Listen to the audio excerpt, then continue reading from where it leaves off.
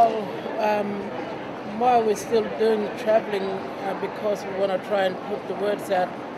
to the supporters in half of Australia or all of Australia to tell the government that we've been struggling 6 years now to say that we didn't want the waste dump to come to our land. And we just want to see if